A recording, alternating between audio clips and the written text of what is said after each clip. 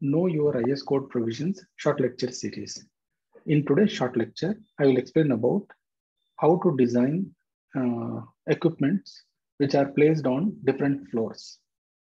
So if equipment is placed on different floors, when the building is subjected to earthquake ground motion, each floor will vibrate with different acceleration values.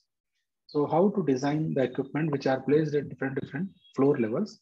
So what are the code provisions to safeguard against that will be discussed. So let me share my screen. Yeah. So clause number 6.1.6, that is if equipment is placed on different floors.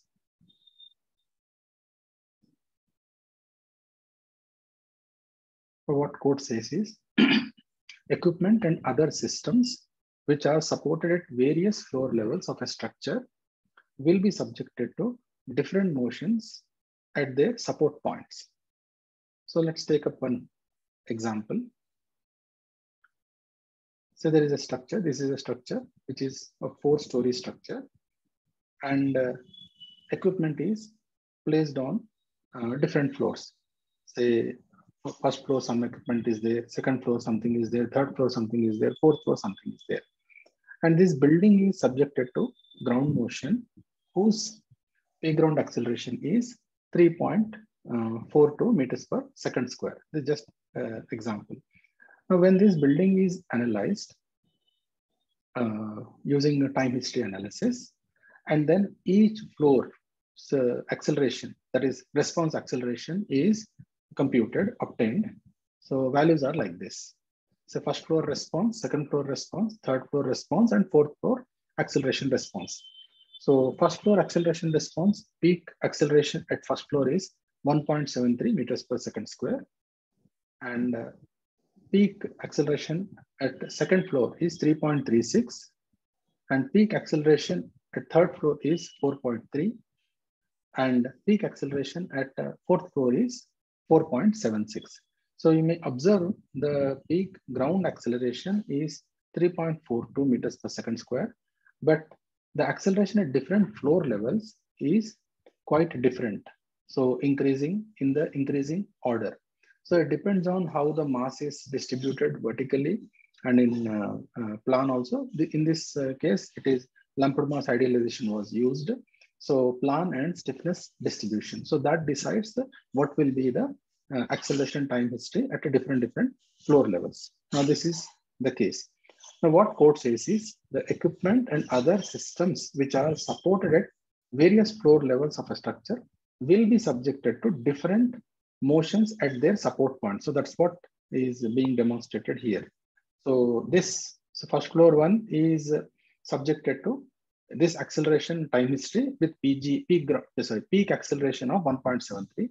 Second floor is subjected to another response with 3.36 meter per second square. Third floor similarly 4.3 meter per second square, and fourth floor or the terrace 4.76 meter per second square.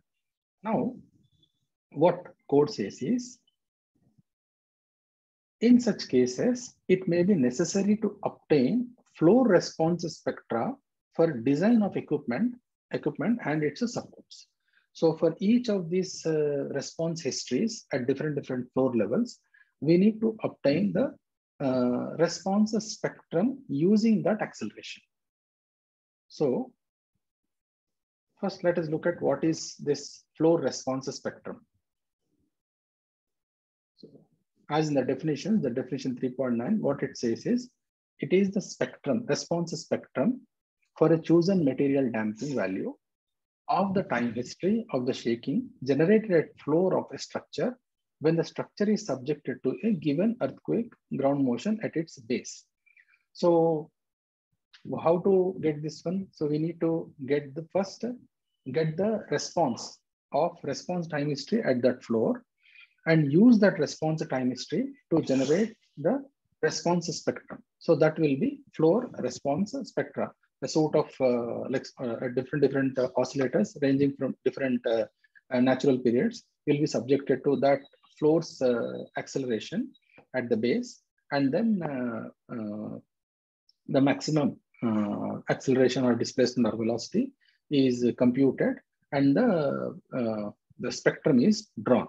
So something like this. So let's take the example of first floor with P acceleration of 1.73 meter per second square.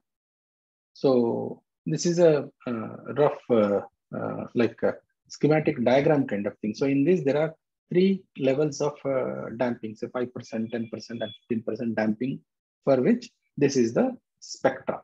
So depending on whatever the material damping is, we should use that curve.